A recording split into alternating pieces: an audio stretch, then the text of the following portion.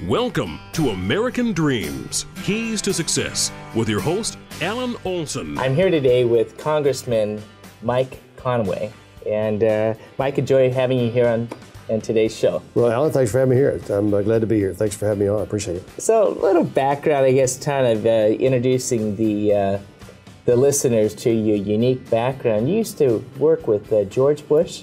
I did. George and I were business partners in the oil business for 5 years in middle of Texas. Great experience. He's a terrific guy.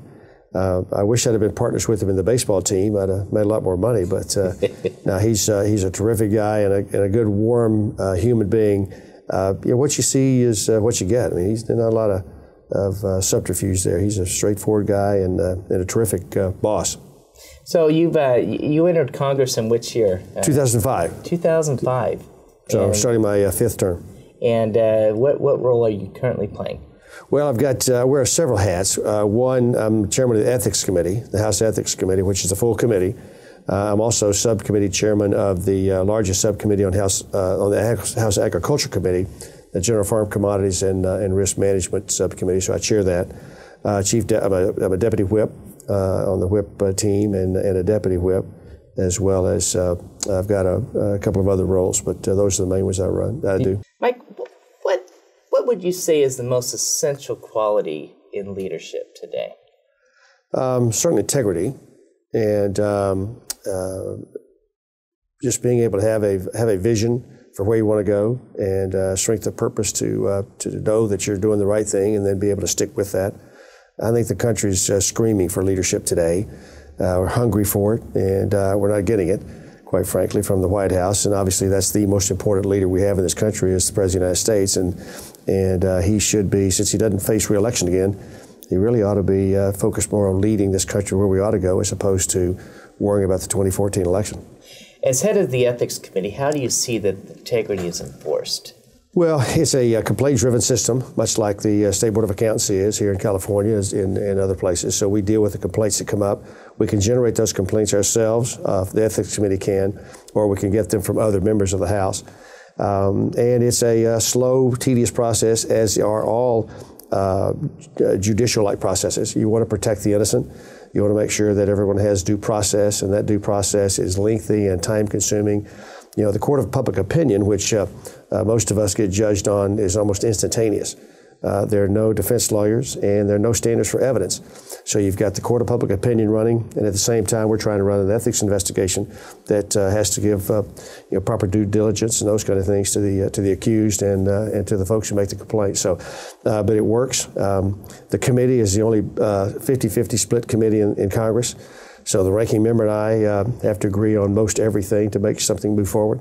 And the votes have to be, you have to have at least one person from the other party vote to move an investigation forward. So you can't have a partisan witch hunt, so to speak. And I'm quite proud of what we did the last 2 years before I became chairman, in that every vote was unanimous on the committee to move all the investigations, to take all the actions that we were taking.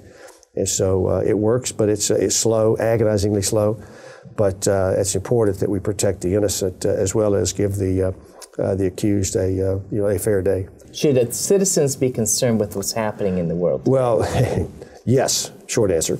Okay. Whether you want to narrow that down a little bit to let's going bring on this with back DC. to currently what's going on within the government. I'm going to narrow this back down to the Constitution.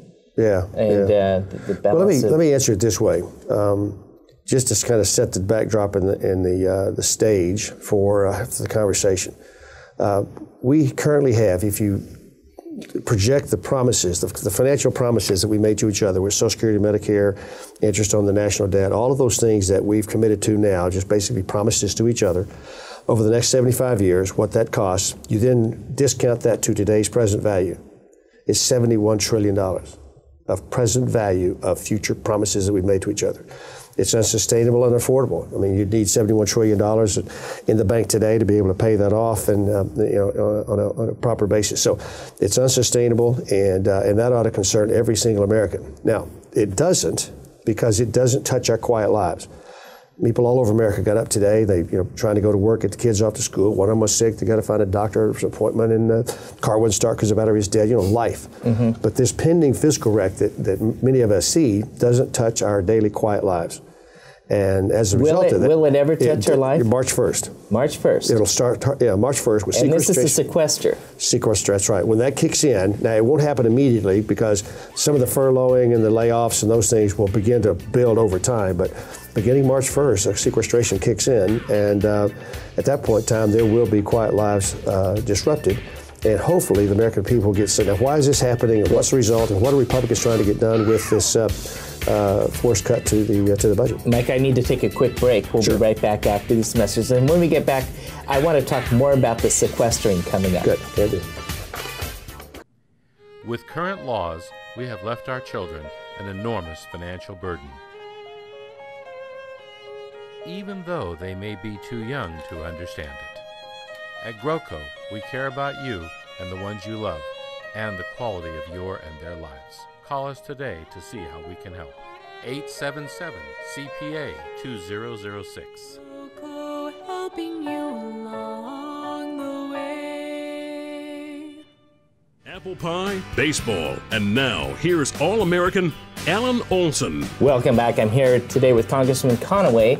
And before the break, we're talking about what's going on in Congress or Washington, D.C. right now with the upcoming sequestering. Sure. And how it will affect our lives. And I want to pick up on this. Now, I'm reading in the paper today that President Obama has the upper hand. What's this all about, upper hand? Well, I'm not sure he does. The sequester, it relates to the Budget Control Act of 2011. As a part of that, the president insisted that we insert a sequester mechanism to enforce the spending cuts that were agreed to. We agreed to a $1.2 trillion increase in the debt ceiling, but accompanied that had to be a $1.2 trillion reduction in the deficit. And if the super committee couldn't work, which they wound up not being able to work, then sequestration kicked in and automatic across-the-board cuts were to be implemented. And this was the president's idea. And so I'm not sure where the upper hand thing comes from. Yeah, I heard that it was his role to put the sequestering. It's his idea, and he's got the upper hand in the sense that he has to implement it. Office of Management Budgets is charged with the implementation of the sequester.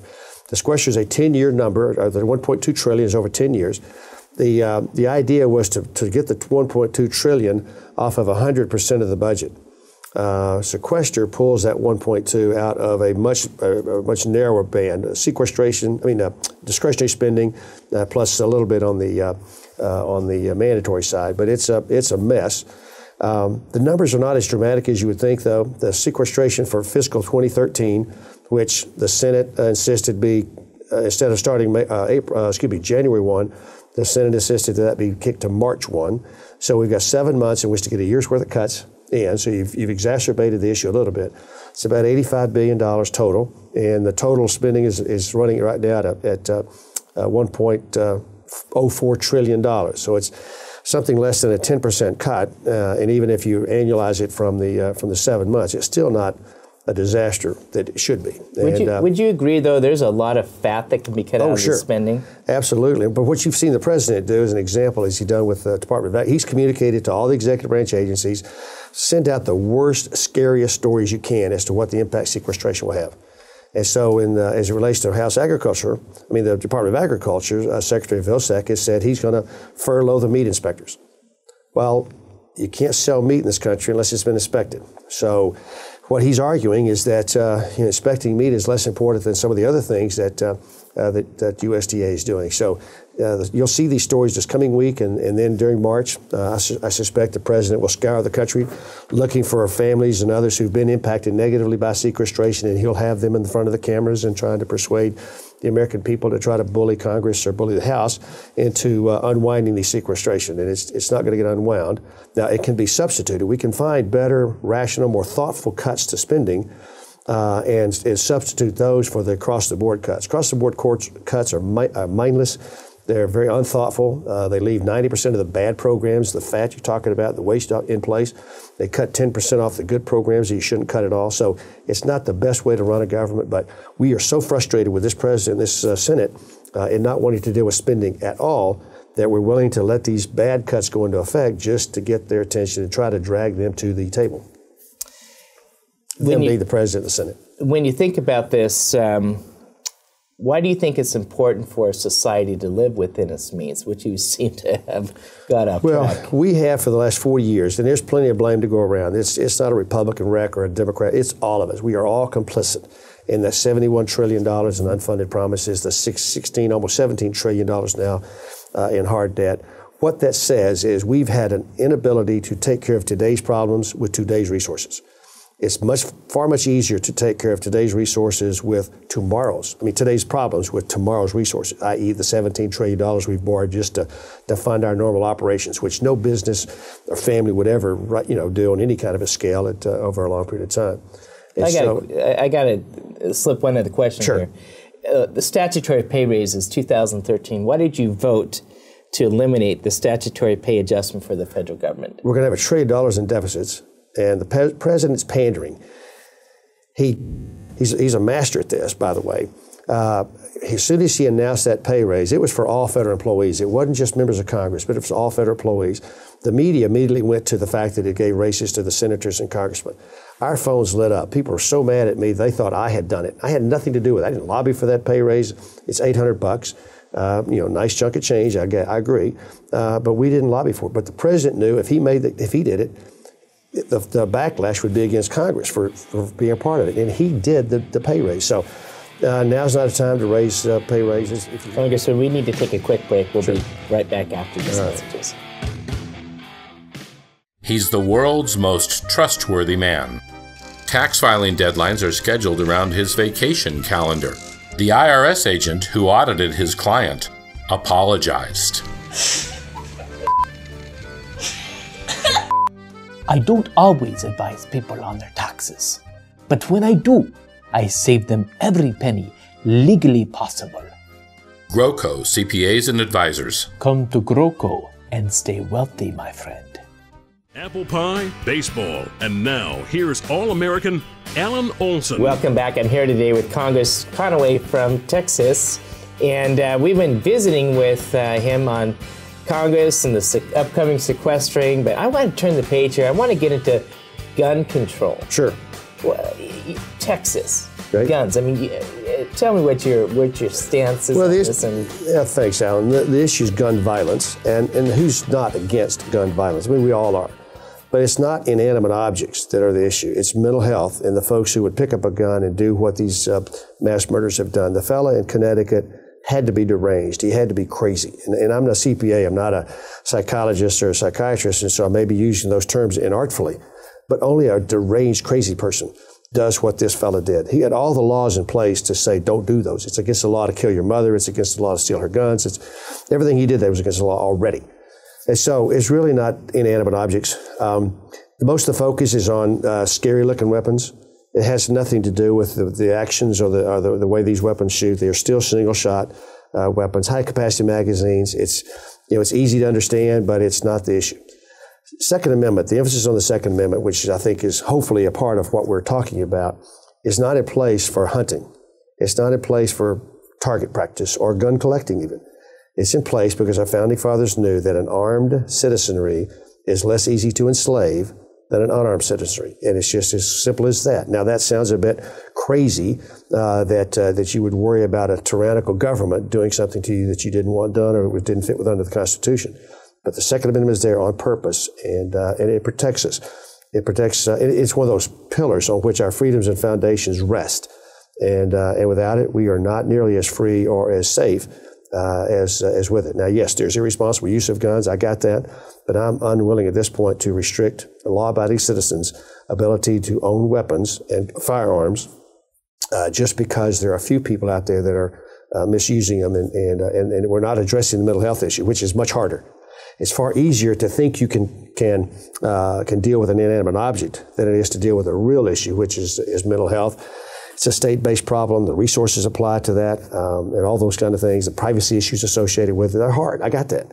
But that's where the real issue with gun violence is concerned. And so our Second Amendment is an important right that I'm unwilling to try to impinge on because out of some sense of false sense of safety. And to take away that right that our founding fathers, it would have never occurred to them in their right minds to disarm in front of the king. And quite frankly, their opposition to the king would look as crazy as our opposition to this government today. But it's simply that. I don't want to sound like a crazy berserko kind of person, but that's the truth. I mean, just quietly say, Second Amendment is there is to protect us, not only physical violence in our homes and persons, but also against a government that would do something that doesn't fit within our Constitution. I don't think under any other president compared, there's been more executive orders issued. Right. And so if the president issues an executive order on some type of gun control, how does Congress respond to that? Well, we don't respond very well because the House and the Senate, as the legislative counterbalance to the executive, is only effective in concert. The House has no unilateral authority. And so whether it's using the power of the purse or other ways to get at these executive orders, unless we can get the Senate and Harry Reid to go along with it, which so far have been pretty hard to do because Harry's in league with this president, they're shoulder to shoulder on all these issues, we're not very effective. We'll have to rely on the judiciary, quite frankly, to protect us because if he overreaches with an executive order, then there'll be lawsuits across this country filed to push back on that. And at that point in time, we're stuck with relying on the judiciary because of the lack of getting the Senate to agree on this stuff because they're not going to buck the president on anything. Certainly not something as important as gun control. I'm going to go back to your role as CPA going into Congress. Sure.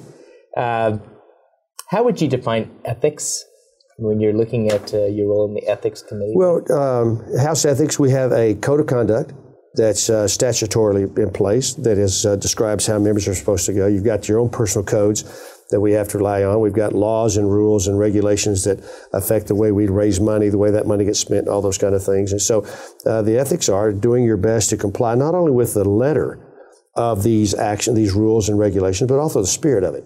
You can't write rules, regulations, and laws so detailed that a crafty person who wants to get around them can't find a way to try to get around them. So it's mainly, the right attitude toward I want to do this job right. I want to do it in an upright, worthy basis, and I'm going to comply with the spirit of whatever these rules are. In addition to working to comply very specifically with the letter as well. So it's it's an attitude of I'm going to obey the rules, and I'm going to try to insist that everybody on my team obeys the rules, and we work at it.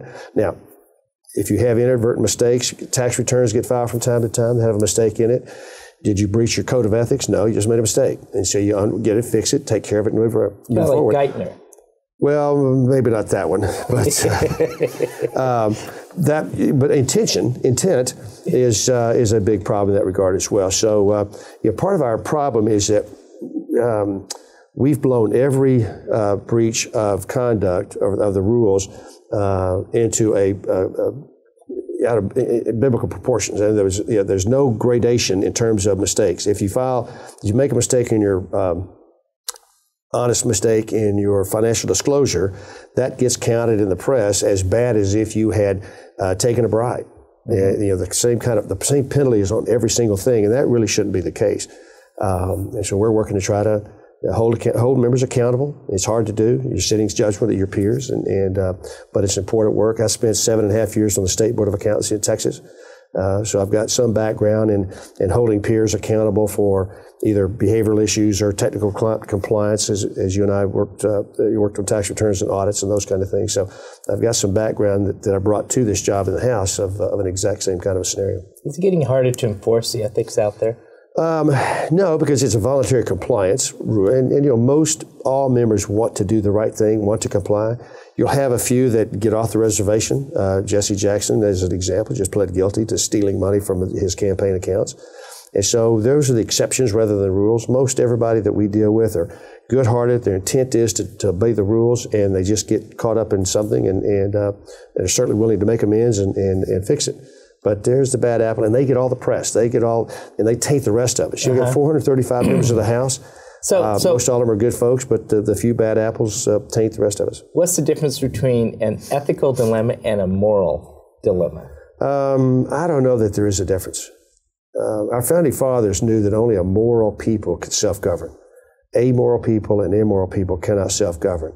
And so we as a society are being less and less moral as we develop, as we move forward. And as a result, you're seeing all these abuses, all these frauds, all these cheating and stealing and the things that are going on in this society. That is not evidence of a moral society. And as that morality continues to deteriorate, as the path we're on, it will be a real strain as whether or not we can self-govern under the ways that our founding fathers wanted us to do. Democracies and republics last about 250 years. We're at 237. I've been telling high school students last year during the campaign that when they are adults, 15, 20 years from now, when they are adults and the leading edge of running companies, running not-for-profits, being in the government, those kind of stuff, our country will be in uncharted territory with respect to the longevity of a republic, and whether or not we can hold it's going to be up to them. And only a moral people can hold this government together, and we are not on a path that says it will last much longer. Congressman Conaway, we appreciate you joining us on today's show. It's good to be with you. Thank you for having me on. We'll be right back after these messages. You're listening to American Dreams with Alan Olson on AM 1220 KDOW.